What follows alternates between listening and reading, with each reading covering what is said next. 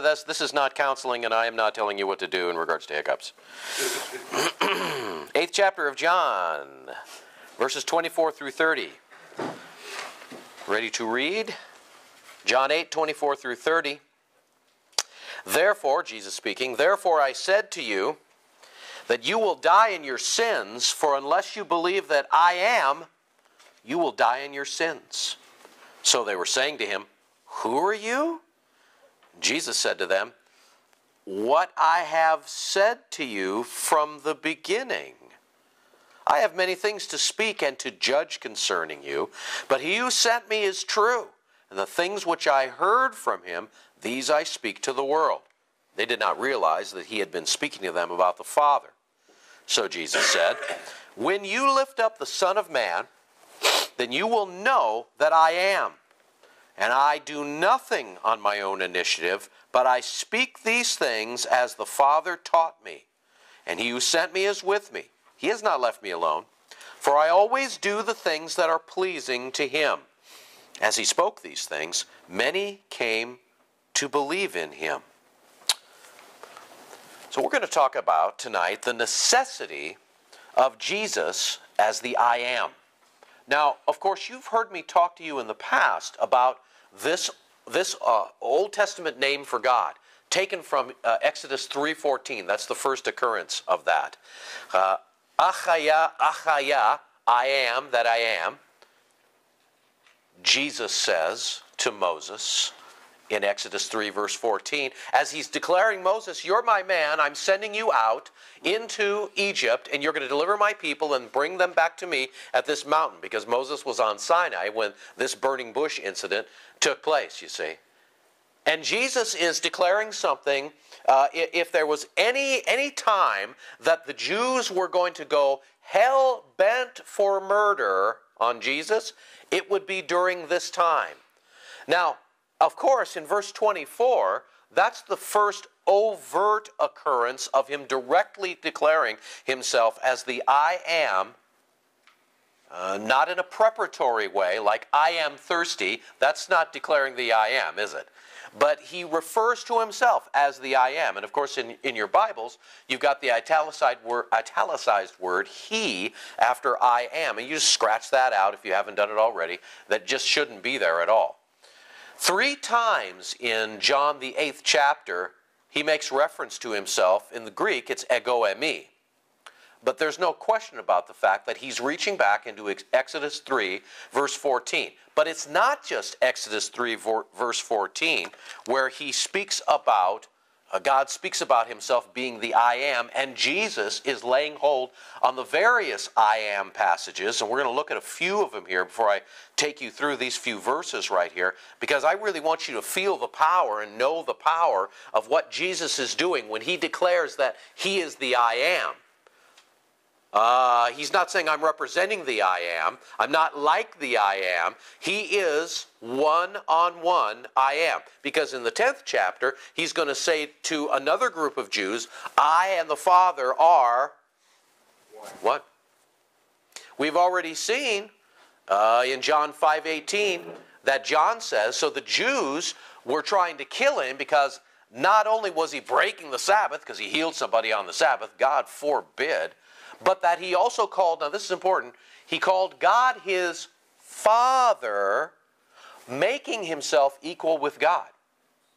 See, the fact that every time he called himself the Son of God, he was calling God his Father, obviously.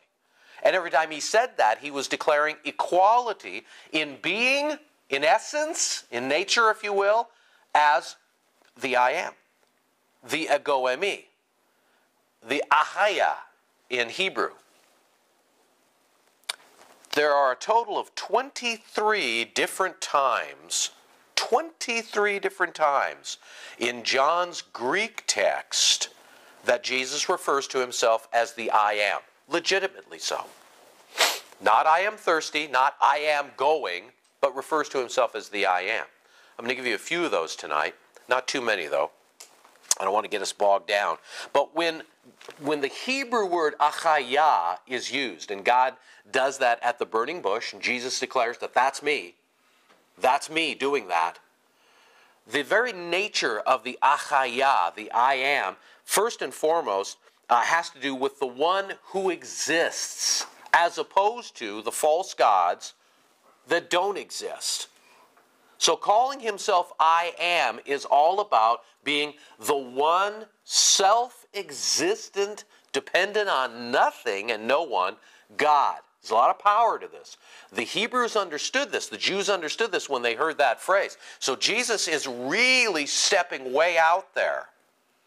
Almost, some people might say Jesus is asking for it when he declares himself as this. And he does it 3 times overtly here in John chapter 8. So he's the one who exists as opposed to the false gods and anyone else that thinks is God that does not, in fact, exist. The second idea behind this achaya in Hebrew, I am, has to do with the causation.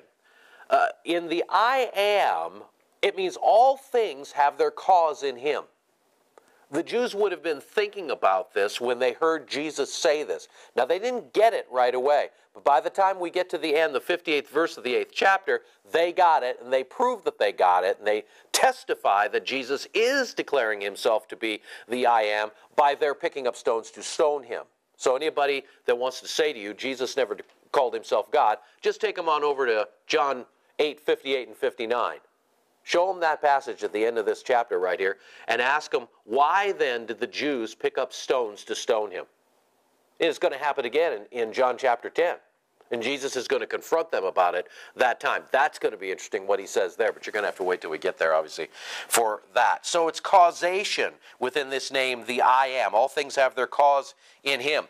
Also, within the achaya, the I am in Hebrew, is the idea of the present and future senses of his existence. Present and future, meaning I am, I always exist, and I always will. I have always existed, and I always will. This is the essence of eternity. This is the essence of eternal. The self-existent, always existence of God. And now we are drawn into that eternity once we depart this earthly plane. That's what it means to be in eternity. So it's not about unending time. It's about entering into the quality of existence, which is God himself. Heaven. It's not real estate. It's not addresses. It's God. It's all him. It's all him extended. Creation. All the universe, the unendingness of space. That's why astronomers and they can't find any end to space, because there's no end to eternity. All creation extends and expresses that eternity. That is, I am. See? Lastly, there's an interesting etymological link between the Hebrew word achaya as is connected to Yahoah. Yahoah. I am is linked to that in the Hebrew. So there's the sense in which Yahoah has to do with that eternal aspect of God. And when Christ here in the 8th chapter is calling himself the I am, he's making that etymological connection as well. So all of these things, I've given you like 4 different things that are a part of this name, I am, achaya in Hebrew. So that when Jesus is speaking it, it is just hitting them like a sledgehammer between the eyes. And you already heard it in verse 25. They're kind of like, what? Who did you say you were? You know, it's that kind of a thing that's coming across. Right? What? He didn't really say that, did he? You know, is he? Yeah, he did really say that. I'll have you write these down. I thought I was going to take you through them, but I'm just going to have you write them down and just kind of look at them yourself. You will notice that in the Isaiah passages, especially from Isaiah 41 through 46, massive texts that speak about, it's Christ, it's the Son of Man speaking.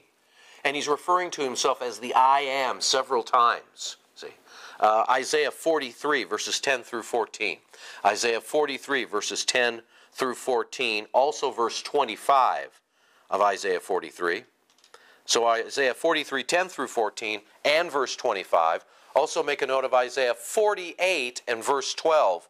Isaiah 48 and verse 12. So actually, it's kind of a good thing. After you hear me give this teaching, then later you'll go back and look at those verses, and it'll really have more of an impact. So it's probably better that we do it that way. Now, in the gospel accounts, and in particular in John's gospel, since that's what we're dealing with right now, there are at least four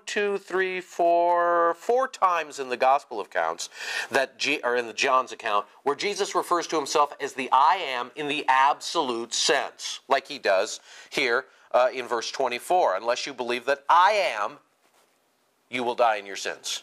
See, verse 28. When you lift up the Son of Man, then you will know that I am. And then 58. Jesus said to them, Amen, amen, I say to you, before Abraham was born, I am. So you can see how these are in such an absolute sense. He's not saying, I am thirsty, or I am even the bread of life, or I am the good shepherd, or I am the door. And yes, the I am is connected to those, but it's like he's making a reference metaphorically to himself as the door. I'm a door. We could say it that way. I'm a door. I'm a shepherd. I am the good shepherd, or I'm the good shepherd. Contractually, but here, this is an absolute sense. Unless you believe that I am, before Abraham was born, I am. See, there's no doubt what he's saying. He's declaring himself to be the self-existing one who always will exist because he's eternal. I am the self-existing cause of all things. See, that's why Colossians 1:16 declares Jesus is the creator and has created all things by himself and for himself.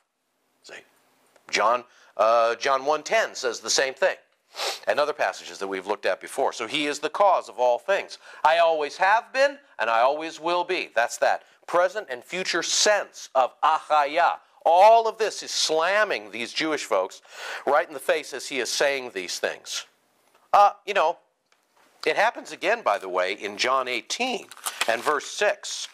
This is an absolute sense in which he calls himself the I am. And of course, he's in the, this is where Judas begins to betray him, and he's in the Garden of Gethsemane, The crowds come up, and they're going to arrest him. Jesus says, who do you seek? They say, Jesus of the Nazarene. And he said, I am, in verse 5 of chapter 18. I am. And of course, they all fall back. And when he said, I am, they drew back and fell to the ground. That's an absolute sense. In Acts 20, Paul picks up on this and refers to Christ as God, as the I am, in Acts 20 and verse 28. Acts 20, verse 28, this is when he's ministering his farewell and giving the elders at the Ephesian church one last good talking to and prophesying to them about the future. And he says, be on guard for yourselves and for all the flock, which the Holy Spirit has made you overseers, watch now, to shepherd the church of God, which he, God, purchased with his own blood. God purchased the church with his own blood. Not, he doesn't even say the Son of God. God purchased the church with his own blood. Paul refers to Jesus as God. I mean, there are spots. 9th chapter of Romans and verse 5. Most English translations, this is hard to catch because of the way they put down apostrophes. But he says, speaking about the Israelites, 9:4 and 6, adoption as sons, the glory, the covenants, giving of the law, temple services, promises, whose are the fathers, verse 5, from whom is the Christ, according to the flesh, who is over all God, comma, blessed forever. That's where the comma goes. You've probably got a comma after the word all. Who is over all, comma, God. Just scratch that comma out. Remember, there's no punctuation in the Greek text. That ain't happening. That's not going on. This is an English understanding, and these are translators that are translating it this way. They're inserting the comma. But the Greek, and the Greek is direct and in your face. He is over all God. That's where, if you're going to put a comma, you put it after God. He's overall God, blessed forever, and so on. Anyway, back in John chapter 8, as we're looking at this text and the title, The Necessity of Jesus as the I Am, we're going to see three things that pop out at us. First of all, He is the I Am for the forgiveness of sins. I am for the forgiveness of sins in verses 24 through 25. And then, secondly, from 26 to 27, He is the I Am as judge. See, only the I Am can be judge. It would be wrong for God the Father to hand all judgment over to the Son, which we've already seen Him do in John chapter 5, verse 22, verse 27, unless the Son was equal with Him. Otherwise, He's not going to be able to make the same judgment. The Son's not going to be able to make the same judgment as the Father unless the Son is equal to the Father in essence and in being and in glory. See? Thirdly, from verses 28 through 30, He's going to speak about Himself as the I Am who is crucified, submitted, and pleasing to the Father. So let's look at verse 24 under this I Am for the forgiveness of sins. And by the way, let me say this. When Jesus refers to Himself as the I Am in verse 24 and 28, all the way to the end of the chapter, when you get to verse 58, and He refers to Himself as the I Am one last time, before the scene definitely changes, and He leaves the area starting at chapter 9, verse 1, that the I Am of 24 and 25 is like a bookend. And then all the way to the other end of the stack is verse 58, which is the other bookend. These are bookends. In other words, what this is telling you here is that everything that is going on from verse 24 of chapter 8 all the way through 58 is the I Am, the Achaya, the self-existing one, eternal. I am the cause and I am causeless. Everything that is going on inside of that area, bookends, right? And everything inside of this 8th chapter from verse 24 to 58 is the I Am speaking. And John wants us to know that. And that's why he sets it up this way. See? So watch this. Verse 24. Therefore, I said to you, now he's still speaking to the Jews, still speaking to the same Jewish leaders, and that's going to continue all the way to the end of the chapter.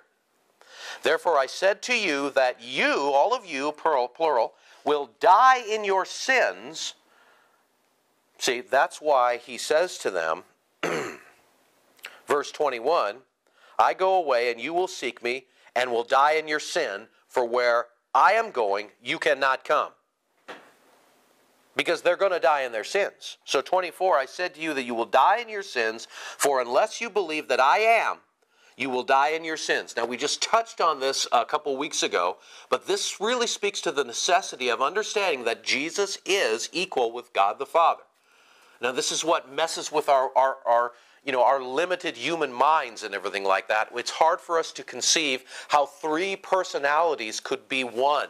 And yet clearly Jesus claims, the Jesus that you claim to believe in, right? He claims in chapter 10, verse 31, that He and the Father are one. He claims in John 17, when He's in the Garden of Gethsemane and He's praying, and He says, restore unto me, Father, the glory I had with you, before the world was. So you've either got a lunatic on your hands, and you're all deceived, and I'm the arch deceiver, because I'm pushing it at you, or He really is that. He really is the I Am. See? It doesn't require sleepless nights. It's just one or the other. See? So the I Am here. You must believe that He is I Am, or you will die in your sins. Therefore, anybody that does not believe that the historical Jesus of Nazareth is 100% God in human form cannot be saved. You can, quote, believe on Jesus, quote, accept Jesus into your heart. You can do all that stuff. But if you have a Christology that allows for a Jesus to just be this envoy, this ambassador sent from God, but is He God? If your answer is, well, no, well, then you can say, I believe in Jesus all the day long, and you're still going to die in your sins. It doesn't work that way. The content of the Savior, the personhood of the Savior, is what makes effectual the work of the cross. It's the personhood of the Savior. He has to be what we refer to theologically as the second person of the Godhead. And really, the Godhead is not 1, 2, 3. It's not the Father in first place, the Son is just a squeak down just on the next step, second place. It's not a stairway. They're equal. It's just the way they've been revealed to us. See, that's all. It's the way the Scriptures opens that up to us. It's very slow throughout the Old Testament, and then it kicks it in the gas and picks up speed when we get into the New Testament documents, especially with the teaching of Jesus himself, and then on to the Apostle Paul and the rest of the apostles. So that's an absolute necessity. Verse 25, wow, what a thing to say to these Jewish leaders. Unless you believe that I am, you will die in your sins. Verse 25, so they were saying to him, who are you? Who did he say he was? That's the way I'm taking this. That's the way I read it in Greek. Who are you?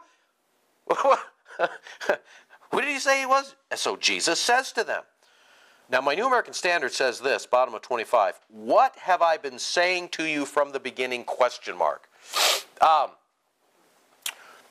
There's a real discussion. If you open up critical Greek commentaries on this passage in John right here, there's an ongoing discussion amongst a lot of Greek scholars as to which way this phrase in the Greek text needs to be interpreted. A lot of people do not come down on the side of making it a question. The translating committee for the New American Standard felt that this was an interrogative. Okay, I think they're mistaken about that.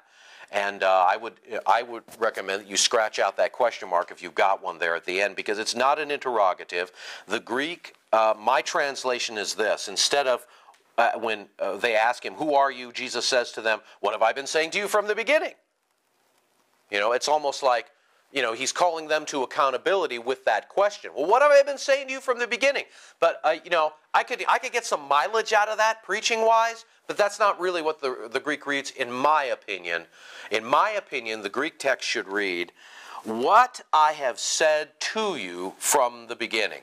You might want to write that down. What I have said to you from the beginning. I give it to you one more time. What I have said to you from the beginning.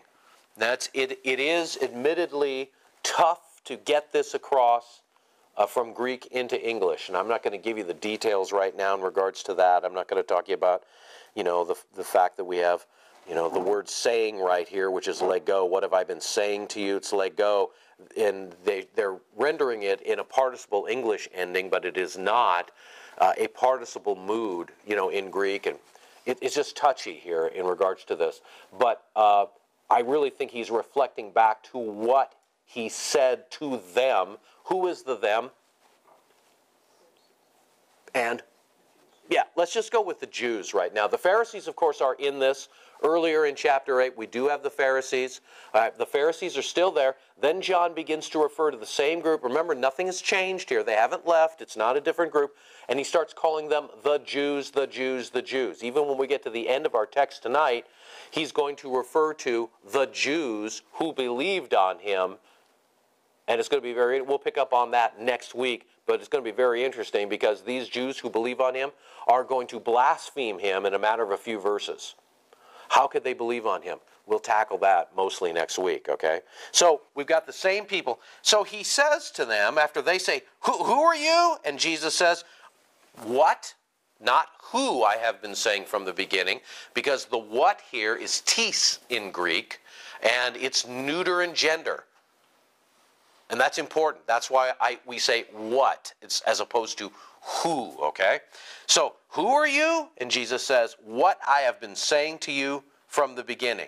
From the beginning. From the beginning. From the beginning. What do we do with that? Well, we could go all the way back to the beginning in Genesis 1:1, but I don't think that's what Jesus is referring to, because he says what I have been saying. Who I am is what I have been saying to who? Yeah, the Jews, the group he's talking to right then, okay? I don't even think we need to go all the way back to John, the first chapter. I don't think we need to be doing that either. I think he's talking to them. Like he says, what I have been saying to all of you, it's that plural again, all of you from the beginning. From the beginning of what?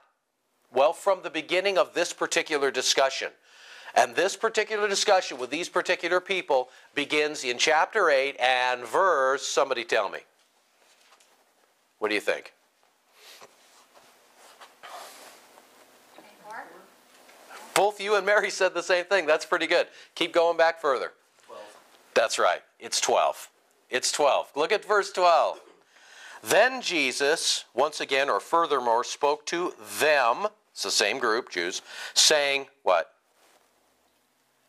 I am the light of the world. He who follows me will not walk in darkness. And so, in verse 24, he says, unless you believe that I am, you're going to die in your sins. And they say, who are you? And he says, what I have said to you from the beginning. What I've been saying to you all along since we've been starting this speech. What did he just say in 24? Unless you believe that I am. What was I saying to you from the beginning? Well, verse 12. It's the beginning of the conversation. He says, Jesus spoke to them, I am the light of the world. That's what he's been saying from the beginning. And so the I am and the necessity of Jesus being the I am for forgiveness of sins is absolutely critical. And it's a little tough for our minds, to grab hold of. Just apprehend it. This is the exegesis of the text from the Old Testament into the New Testament. That the Lord Jesus Christ became man, and God the Father is spirit. And he is not static. He's omnipresent. Jesus of Nazareth, in his human body, even in his raised glorified body, is not omnipresent. His body is in a location at a time. His Holy Spirit, which 2 Corinthians 3:17 says is the Spirit of Jesus, and yet all three of them evidence separate personalities, and yet all three of them have the exact same mind and are working towards the same goals, you see. So they are one, but they express themselves. The Godhead is one, but it expresses itself tri-personally. Tri-personally. So Jesus is Achaya. He is the I am, and you have to receive that and know that in order to have your sins forgiven. Otherwise, it isn't happening. That brings us to the second point. And this is the I am as judge, verse 26. So he says directly to them after they said, who are you? And he says, well, what I have said to you from the beginning. Verse 12, right? And now he says in 26, I have many things to speak and to judge concerning you. But he who sent me is true. And the things which I heard from him, these I speak to the world. Isn't that interesting? They say, who are you? He just said, I'm the I am. I am Achaya. I am the Exodus 3:14. I am the God who met with Moses. That's who I am. The eternally self-existent, cause without cause approach to me one. I am causeless. I am the one doing the cause. And this one who is the self-existent, eternal causation one, says, I have many things to speak to you. We'll come back to that. I have many things to speak and to next judge concerning you. Because, what did we see in 5:22? It's a good time to look at it. In 5:22, Jesus says, for not even the Father judges anyone. Why? But he has given all judgment to the Son. Down to 27. And he, the Father, gave him, Christ, authority to execute judgment because he is the Son of Man. See that? Son of Man. Daniel 7, verse 13 and 14. Jesus ascends to the Father. The angelic hosts bring him to the Ancient of Days, and the Ancient of Days grants unto him a kingdom and a dominion that never goes away, that is eternal, that goes on and on. And he calls himself the Son of Man. Well, of course he's the judge. He's the ultimate judge. When the two women, the two prostitutes, brought the one baby before King Solomon, you remember this whole thing? One of them rolled over on their child in the middle of the night, smothered it, and, Solomon says what? They were coming to him for judgment. Yeah, he says, I know what to do. Bring me a sword. Cut him in half. And so the real mother says, no. She wants the child to live. Solomon says, that's the real mother. Give her to. Well, they brought that decision to the king. He made a judgment. Jesus is the exact same way. He's the king. He's the judge. So right now we're studying, this coming Sunday we'll be in part 2, of this perspective on our payday relative to the Bema Seat judgment. Remember in 1 Corinthians 3, we'll be wrapping that up this Sunday, Lord willing. It's the Bema Seat of Christ, it says, but he's the ultimate judge. The Father isn't judging anyone. We just read it, 5:22. The Father judges no one. The Father's judging no one. There shouldn't be any weirdness about this. There shouldn't be any confusion about this. Jesus is the judge. So at the great white throne judgment in Revelation chapter 20, it's Jesus that is sitting on the great white throne. He is the Ahaya. He is the Ego Emi. He is the I am. God the Father has given him all authority to judge because he's the Son of Man, vis-a-vis Daniel 7:13 and 14. The Father judges no one. And the Father is absolutely glorified through Christ Jesus. Gosh, we saw it in Acts 10:42. That's a hot one to look at. In Acts 10:42,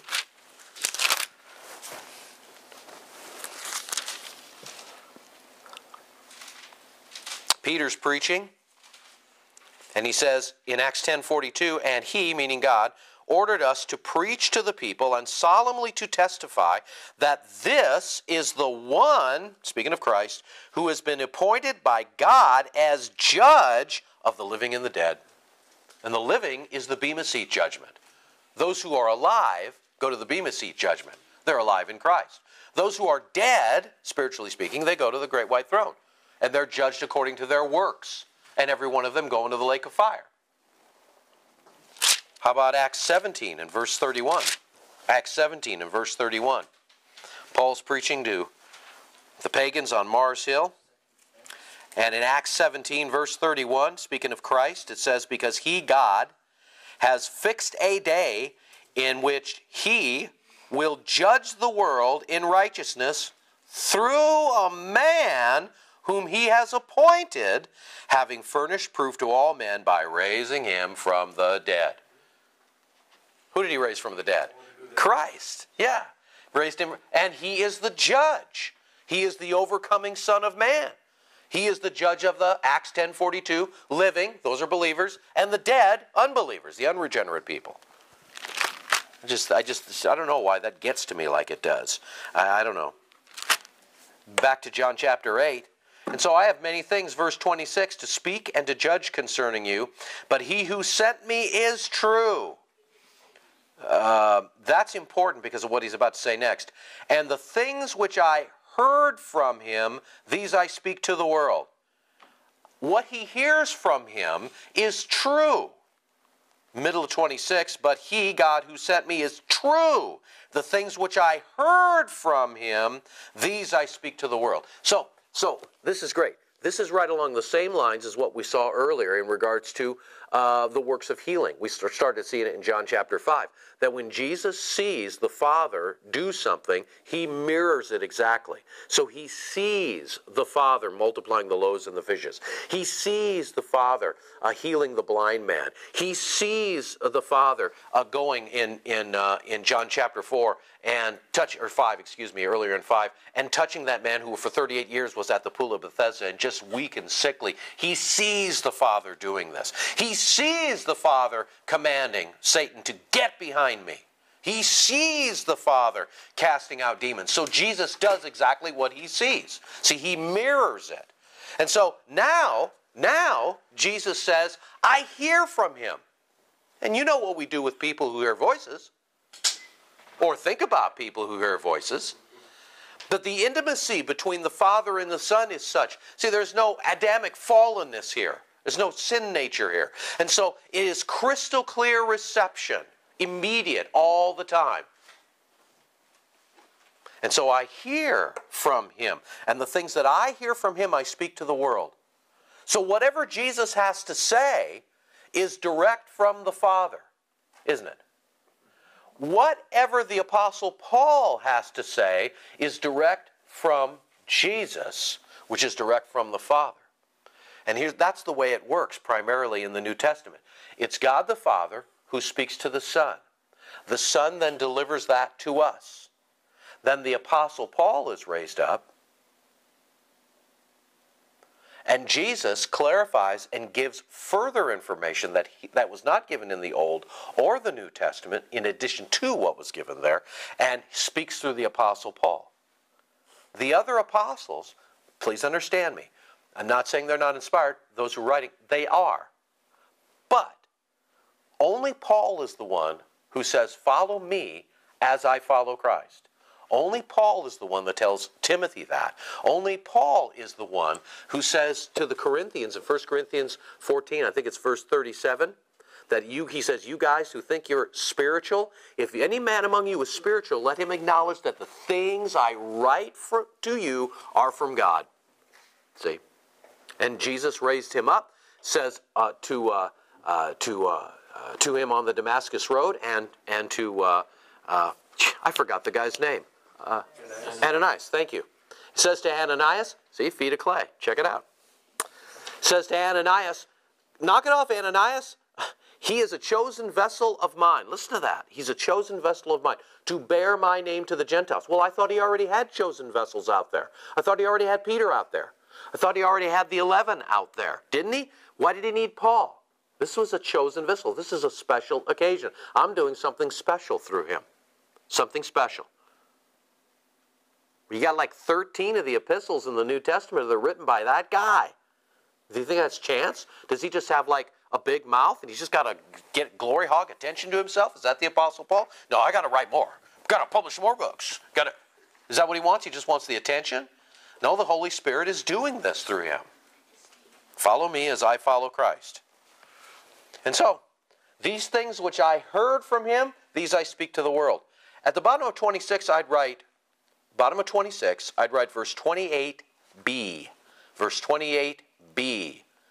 Watch how he keeps coming back to this idea. I hear from God. I hear from God. 28b. But I speak these things as the Father taught me. I speak these things as the Father taught me.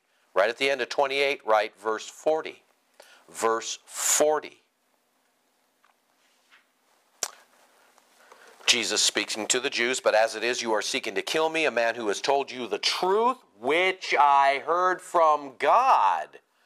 Which I heard from God.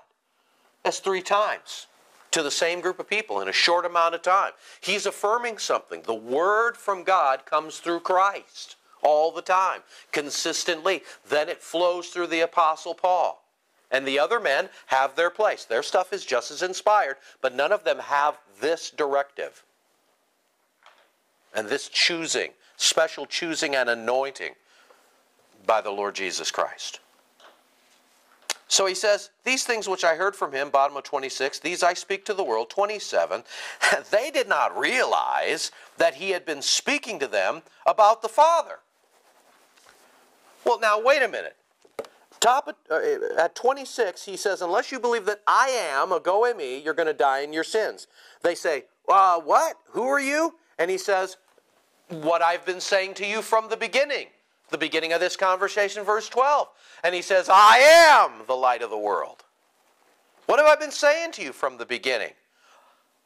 The words that I speak, I get directly from God, 27. They didn't realize that he had been speaking to them about the Father. What were they thinking that he was getting? Who do you think he was speaking about when he says at the bottom of 26, but he who sent me is true? That's not the first time Jesus talked about being sent from the Father. What's their problem? These things which I heard from him, these I speak to the world. They didn't realize that he had been speaking to them of the Father. How do you reach this level of spiritual dense? Well, first, you got a special situation with these Jewish leaders that he's talking to here. We're talking about not only born dead in trespasses and sins, and in the ink black death, the no spiritual reception of the fallenness of the Adamic nature, but we're talking about men who, according to Jesus in the Gospels, especially if you get on over to the 23rd chapter of Matthew, we're talking about men that took the Adamic fallen nature and added to it and built on it and ingratiated themselves to this fallen nature, all in the name of the Lord Jesus. they called him Yahovah. But Jesus has already made it clear that he is that.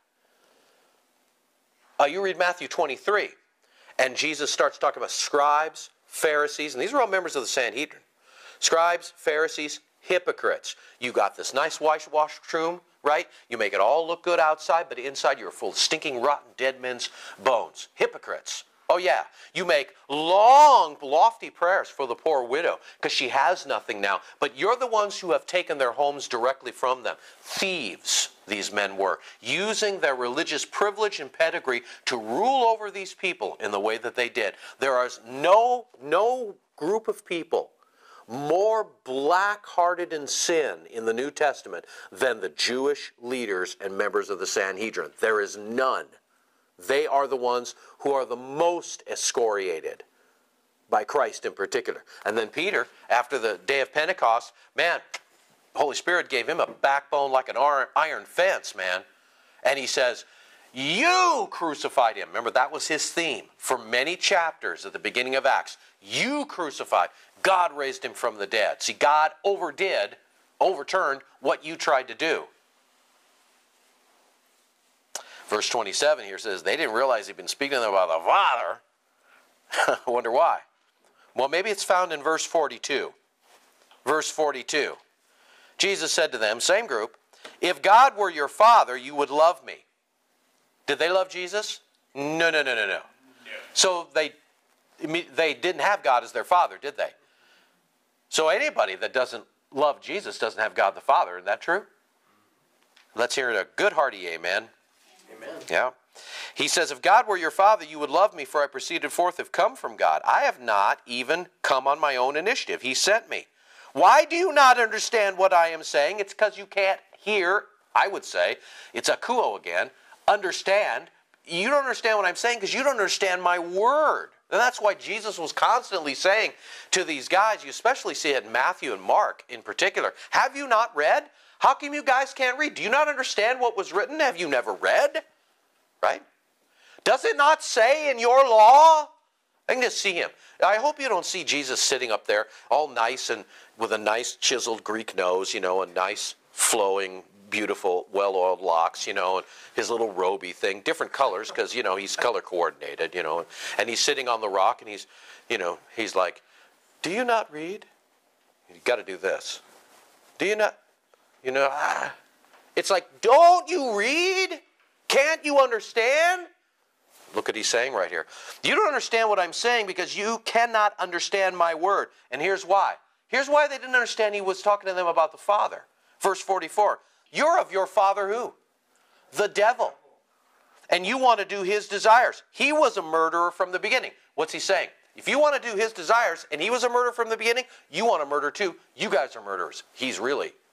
You're going to flip when you find out pretty soon here who these people are. He was a murderer from the beginning. He doesn't stand to the truth. There's no truth in him. All right, if they're of their father the devil, there is no truth in him, in the devil, then Jesus is saying what? There's no truth in you. You got no truth. You're of your father the devil. You're murderers. You can't understand my word. And these guys, they were all decked out in all of their Pharisaical and Sadducean Jewish outfits. Man, they had the I'm forgetting what phylacteries. Thank you. The tzitzit tied around their heads, you know, and they had the little passages of scripture, and they had the leather armband go all the way around their arm, and they have the little tzitzit, another phylactery tied on there, and in their little box are little scriptures, you know, they're writing their stuff, they're writing God's name on their doorposts, you know, and they got these long flowing robes. Jesus chomped on them by that. He says, man, those guys like to have those robes as long and as flowing as they can because it made them look like they were more spiritual. And the average Jewish man would have the little blue tassels attached to the bottom of his robe. It reminded him of the law of Moses. These guys elongated them. They're just, whoa, way out there because they're just super spiritual, see? They haven't got it inside, so they've got to crank up the amplification and get up the Technicolor so it looks like they've got it. And then everybody bows down.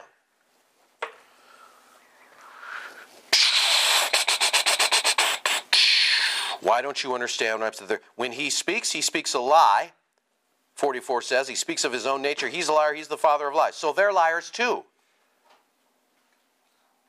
Okay, so back to 27. They didn't realize that he had been speaking to them about the Father, and that's why, I think.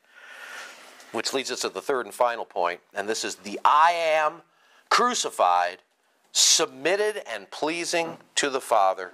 Look at 28. So Jesus said, when you, all of you, lift up the Son of Man, Daniel 7, 13 and 14, he's just shoving it in their faces. Son of Man, Son of Man. When you lift up the Son of Man, then you will know that, what? I am. Second time he's put it in their face. The first time he says it, and then it's like, who do you say you are? And he says, it's just who I said to you from the beginning, verse 12. I am the light of the world. This should be nothing to you. Many things to speak and judge concerning you. But you sent me as truth, things which I heard from him, these I speak to the world. They didn't realize he'd been speaking to them about the Father. Well, that's because they're of their father, the devil. And the devil's desires they want to do. They want to kill him, and they want to kill anybody else that gets in their way. They have no truth in them because the devil has no truth in them. They can't speak the truth because the devil speaks lies, and so they can't speak the truth because they speak lies because they're following their father, the devil. And so Jesus hits them now with the second I am. Jesus said, when you lift up the Son of Man, there's a couple things happening here. Number one, he's pointing his finger at them, and he's saying, I know it's going to be you that's going to do it. It's going to be you Jewish leaders. Can you see them in your mind's eye, all decked out? Can you see them just shaking? They're getting it. They're starting to get this. He's calling himself the I am. He's the cause without cause. He's the self-existent one. He's the creator. He is past, present, and future. He's eternal. He says he's the I am, the Achaya. And you're going to kill me, he says in 28. When you lift up the Son of Man, then you will know that I am he. Of course, chapter 3, verse 14 is a great place to go for this lifting up idea. Chapter 3, verse 14, Jesus says, as Moses lifted up the serpent in the wilderness, even so must the Son of Man be lifted up, so that the one who believes in him will have eternal life. This lifting up that's going on happens again in chapter 12, verse 32 and 33. Chapter 12, verse 32 and 33. Jesus says, if I am lifted up, will draw from the earth, will draw all men to myself. And then this is important. But he was saying this to indicate the kind of death he was to die. So lifting up is the cross, the kind of death. And so it makes it clear. You go back to 8:28. Jesus says, when you lift up the Son of Man, then you will know that I am. Really? These guys are going to know that Jesus is the I am at the crucifixion when he is lifted up. Let me show you how that happened. Matthew 27. Hold your spot here and go to Matthew 27. Look at verse 33. Matthew 27, verse 33. And I recommend, well, it's up to you. You can put it in your notes. You can write it in your margin of your Bibles. I'm going to show you how they were supposed to know that Jesus is the I am at the crucifixion. Amen. Matthew 27, starting at verse 33. And when they came to a place called Golgotha, which means place of a skull, they gave him wine to drink mixed with gall. After tasting it, he was unwilling to drink. That's messianic, and that comes from Psalm 69 and verse 21. Psalm 69 and verse 21, fulfilling that passage. But there's more. 35. And when they had crucified him, they divided up his garments among them by casting lots. That's Psalm 22 and verse 18. For my raiment, my clothing, they have cast lots. Psalm 22:18. And sitting down, they began to keep watch over him there. And these, of course, are the Roman soldiers. And above his head, they put up the charge against him, which read, "This is Jesus, the King of the Jews." That, of course, was authored by Pontius Pilate. And it's an open declaration in 3 languages, we're told, in Greek, Hebrew, and Latin. so that everybody, because Jerusalem was a cosmopolitan city, so everybody, and Golgotha was near the main highway on the road leading into Jerusalem, and everybody coming in could see who this was. And of course, this is Pilate's shot at the Jews. He hated the Jews, and this is his, his deprecation in regards to them. But it's a declaration. This is Jesus of Nazareth. Nazareth, the Nazarene. Of course, the people are going, oh, can anything good come from Nazareth? But it's the Natzer. It's the branch. See, and every Jew would know about the Zechariah prophesying. They would know about the Isaiah prophesying, the Jeremiah prophesying about the branch. Well, this is Jesus, the branch. He's king of the Jews. Well, only God gets that declaration, ladies and gentlemen. Only God gets that declaration as being king of the Jews. And then there's the two robbers who were crucified with him, one on the right, one on the left. Well, just make a note of Isaiah 53, verse 9 right there. Isaiah 53 and verse 9, right next to that verse. It says, I'm going to read it to you so I don't goof it up. His grave was assigned with wicked men. Right in the middle of this Isaiah 53, which is all about his twofold propitiation, substitution for sin, substitution for sickness and disease. Verse 8 says that Jesus was cut off of the land of the living. Karat, he suffered the death penalty. For the transgression of my people to whom the stroke was due, his grave was assigned with wicked men. Back in Matthew 27, it says, and those passing by, actually, let me have you go ahead since we're at Isaiah 53, and in Matthew 27, verse 57, when it was evening, there came a rich man from Arimathea named Joseph. You know this, he goes to Pilate and asks for the body of Jesus. He is granted it. Joseph took the body, 59, wrapped it in clean cloth. 60, laid it in his own new tomb. What does 57 say Joseph of Arimathea was? Rich man. And Jesus' body goes in the rich man's tomb. What does Isaiah 53:9 say? His grave was assigned with wicked men, the two on the cross, yet he was with a rich man in his death. What did Jesus say in John chapter 8? When you've lifted up the Son of Man, then you will know that I am. Did they know all of this? Back to Matthew 27, verse 39. And those passing by were hurling abuse at him, wagging their heads, saying, you are going to destroy the temple, rebuild in 3 days, save yourself. Well, Psalm 22, verse 7 says verse 39 almost verbatim. Psalm 22, verse 7 goes next to verse 39. And then look down at 41. In the same way, the chief priests, also along with the scribes and the elders, were mocking him, saying, this is amazing, he saved others, he can't save himself. He's the king of Israel. They're being mocking, of course. Let him now come down from the cross and we will believe him. No, they wouldn't. Now watch 43. Who's saying this? The chief priests, the scribes, and the elders, members of the Sanhedrin. 43. He trusts in God. Let God rescue him now if he delights in him. For he said, I am the Son of God. Two things. That's Psalm 22 and verse 8 verbatim. And it's in the mouths of these foul, wicked Jews. The second thing here in 23 is they confess Jesus as saying that he was the Son of God. For he said, meaning Jesus said, I am the Son of God. See, they had the witness. They knew it. But the blackness of their souls was impenetrable. 46, about the 9th hour, Jesus cried with a loud voice, Eloi, Eloi, lama sabachthani, that is, my God, why have you forsaken me? That's easy. Where's that from? Yeah, Psalm 22:1, baby.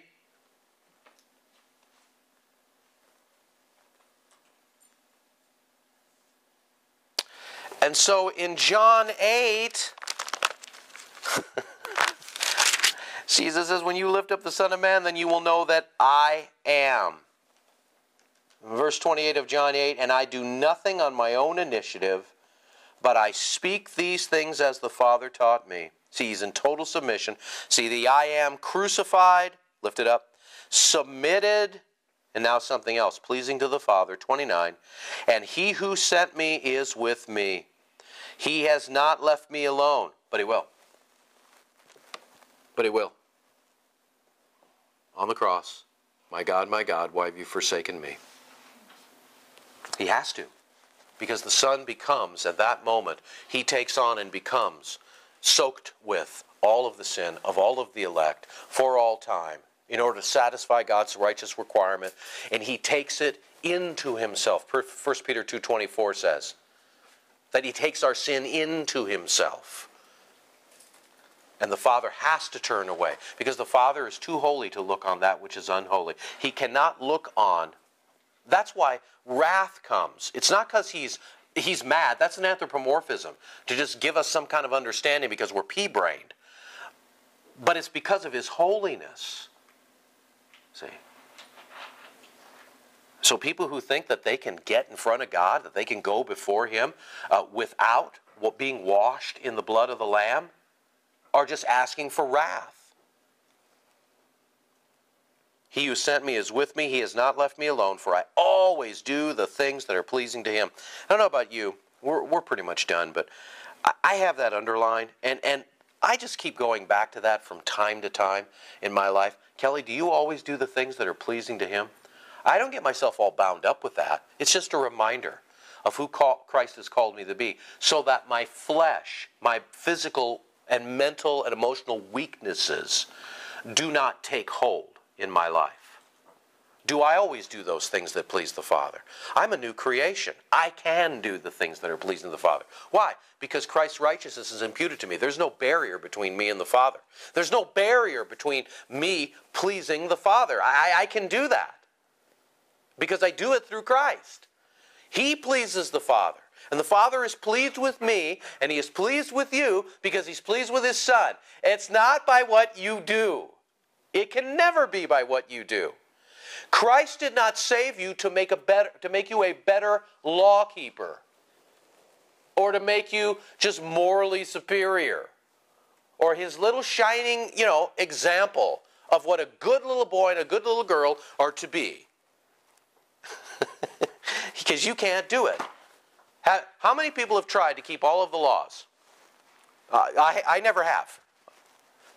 I'm sure I would have been well on my way to it had I not realized, Galatians 3:10 through 12, that I got to keep them all, and I got to keep them perfectly, and I already knew I couldn't do that. Doism. See, everybody that goes to the great white throne judgment is judged based on that. Their works are compared to all of God's laws, and their works must match up perfectly with all over 600 of God's laws, or they go into the lake of fire. And everybody goes into the lake of fire. And guess what? God already knows this. That's why he didn't write their names in the Lamb Book of Life. They are vessels of wrath. I always do the things that are pleasing to him. So do I. Because I recognize that Christ is the one who pleases God. And I am in Christ. The old things have passed away, 2 Corinthians 5:17. All things have become new. And Christ is pleased with me. Get this, folks. Christ is pleased with me. The Father is pleased with me because he's pleased with his Son. And I'm in his Son. That's how that works. Now, you know what? The natural man goes, oh, gosh, that's way too easy. Are you kidding me? That ain't working. No, that's not going to work for me. That's entirely too easy. Merit. And us not us, but you guys, some of you are former Roman Catholics, you know about the treasury of merit. Sorry, I shouldn't have done that. Treasury of merit. Verse 30. And as he spoke these things, many came to believe in him. Isn't that a nice and fuzzy feeling at the end right there? Many came to believe in him. Oh, good. Yeah, just the power of Christ's words, Many came to believe in him. Wow. That's amazing.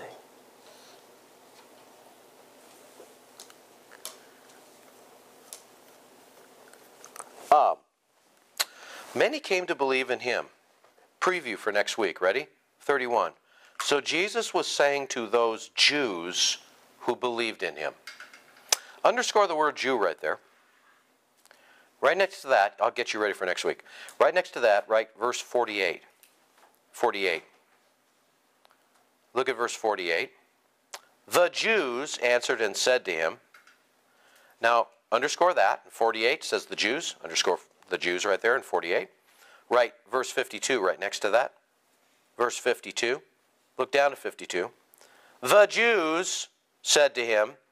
Underscore the Jews right there. Right next to that, write 57, verse 57. With me? Then look at 57. So the Jews said to him, why am I doing this? I want you to see that John is providing a crystal clear, consistent reference to who it is that supposedly is believing in him from what he said. Because I want you to see what kind of belief this is. It's not a salvific belief. Because as we go through the rest of this chapter, you're going to see these exact same Jews who believed in him call him a liar, commit the blasphemy of the Holy Spirit by saying he's demon-possessed, not once, but twice. And those same Jews who believed in him, in verse 59, will pick up stones to kill him.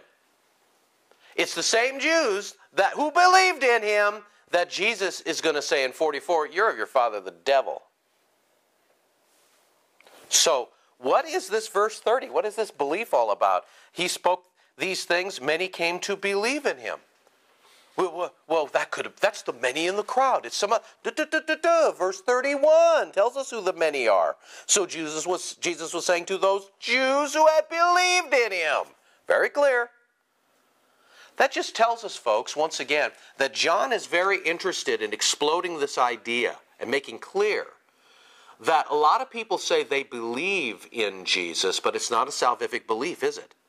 So here's what I'm going to have you do, and we're done. At the bottom of verse 30, write down chapter 2, verse 23 through 25. Chapter 2, 23, 25. That's the linchpin that John keeps coming back to. He's saying there's plenty of people out there who say they believe on Jesus and they hang around with him, they go with him for a while, and then he says or does something that ticks them off and away they go. Lots of folks believe in Jesus in the manger as a little baby, as we just had displayed for us throughout all the media and all of the decorations in the home and all that business and the stuff outside and all that stuff.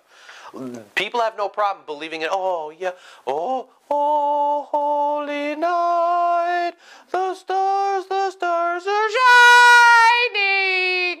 Got no problem, love that stuff. Oh, eight tiny reindeer going through this. I got no problem with 8 tiny reindeer. I have everything with the other stuff. People like that. Little baby in there in the manger, fabulous. What great story. But it's the same little baby who started telling the religious leaders of his day, you're of your father the devil. It's the same little baby who said, I and the Father are one. It's the same little baby who said, if you don't believe that I am, ego in me, you're going to die in your sins. Well, now he's not a cute little baby anymore. Now he's a psychological wreck. Now he's just trying to amass people to himself. What a shame. Oh, aren't you glad, Mary, that Joseph isn't alive anymore to have to see this, you know? What a shame. Just put it in perspective for you. Lots of people believe on him when it's convenient. When they can make Jesus into their own image of who they want God to be, that's how they believe on him. The one who believes because they have been given the gift of faith, they've had their sin nature removed, they're a new creation in Christ, the old has passed away. There's a difference.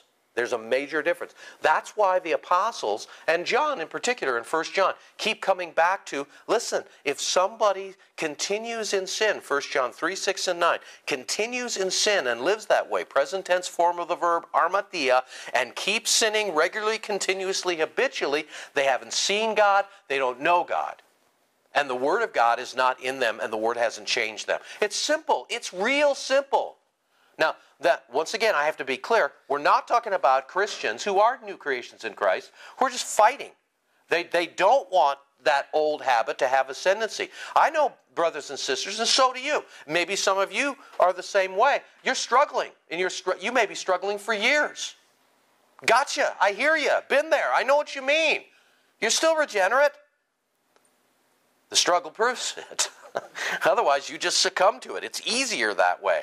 But you won't succumb to it. You won't keep doing it. You know it's wrong. It's frustrating to you. You want it to stop.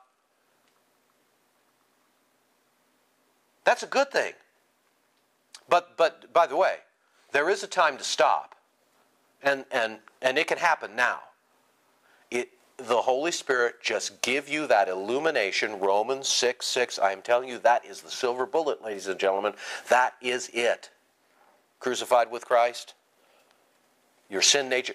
Just the knowledge that the sin nature has been removed is clarifying in this area. You can't be a Christian and have a sin nature. That's counteractive, counterproductive. It's contra Scripture. It's contra Paul. Okay. I said I was going to stop, and I didn't. So I repent of lying to my congregation. Thank you, Lord, for providing this evening for us to gather together and just drink deep at the fountain of your truth, O God.